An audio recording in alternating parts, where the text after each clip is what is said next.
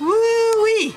Here at Gannon's Antiques and Art, I am here to show you our most exquisite bracelet.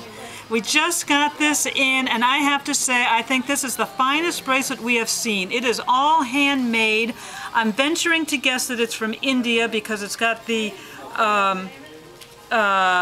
two elephant heads facing each other with their trunks holding up that wonderful deep sapphire large stone at the center, and then encrusted all the way around, even way at the back, is are more sapphires and seed pearls. This, if you want a bracelet that everybody and anybody will notice, and if you want an heirloom quality piece, you can't go wrong with this one. This one is absolutely fabulous and a real stunner.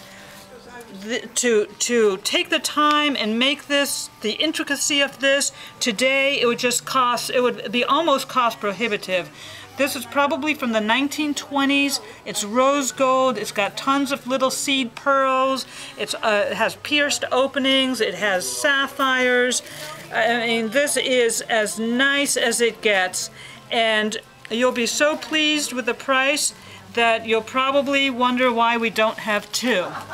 If you'd like to see more jewelry that we have here at Gannon's Antiques and Art, please check our YouTube channel where you can subscribe to it, or you can go to our website.